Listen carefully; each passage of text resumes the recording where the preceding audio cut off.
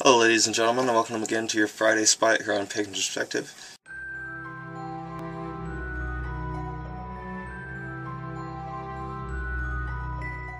This week we are talking about science behind paganism, witchcraft, energy workings, and different things like that. This is a very loose science, and what I mean by that is we don't have proof or significant enough evidence to say this works better than this, or this works better than this, or this does work. We don't even have enough evidence to say that the things that a lot of us witches do even works. So, I'm scooching the camera forwards. So, whenever you ask, does this technique work better than this technique, really the best thing I can tell you is practice. Practice with different techniques. See what works for you. I'm a pretty strong believer in the idea of chaos magic because of how I view the divine and things like that. I don't necessarily view them as literal physical beings that might look or act this way even.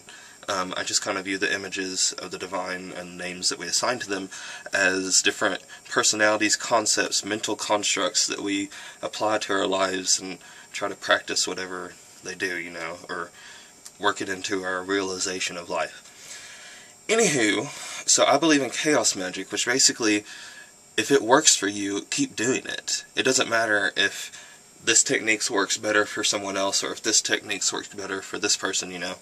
It really varies on the witch, and why it does that is because what images make you resonate certain thoughts to those images are going to help with spells that resonate those things, like you're trying to manifest. For example, like if you look at a dog and you think loyalty, you could use a dog talisman or a dog image or the image of a dog or visualize a dog in a spell that you are trying to achieve some kind of loyalty in, like maybe a partner or a friend or get a friendship or something like that.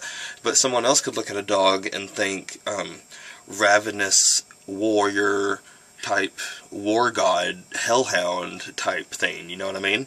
And so they could look at a dog and think something very different and use it for very different spells and things like that. And some people might look at, say, a jellyfish and think calm and serenity, and other people might look at a jellyfish and think I don't know, energetic or something. I don't know. Anyway, you get my point. Anyway, that also being said, I would say if you are that interested in it, look into high magic, which is like, it's just another word for this. Ceremonial magic. Those two, I think, are the same. Correct me if I'm wrong, someone.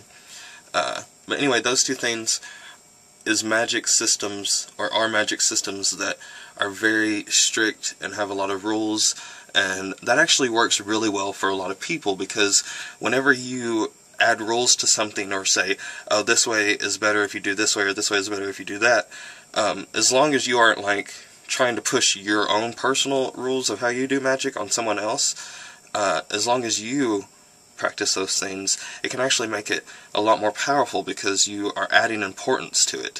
For example, lately I've been getting into the Necronomicon, and I know that it's a fake fantasy thing, but I believe in chaos magic, so I'm kind of taking the Cthulhu mythos and putting it to my own practice in a sense.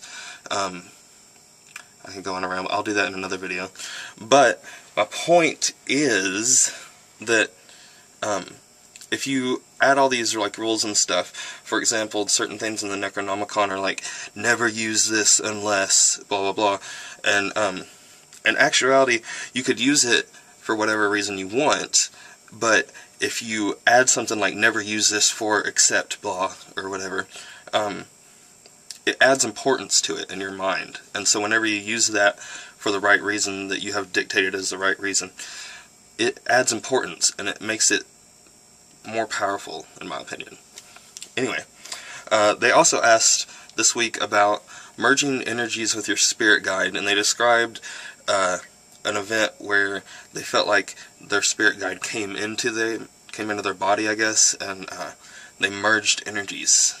A unique energy merging is what they said, I think. And all I have to say about that is, I can't explain your experience for you. It's kind of like whenever somebody asks me to interpret their dreams for them, I can give them my opinion on it, but the best person to interpret someone's dreams would be the person who had the dream. And so I'm not going to be able to like explain your experience completely, but I'll give it a shot. I think you're probably channeling your spirit guide or sharing the body, whatever you want to call it. And I think that's what you were experiencing. And yes, that does happen. I've had similar things happen to me before with spirit guides that I've had.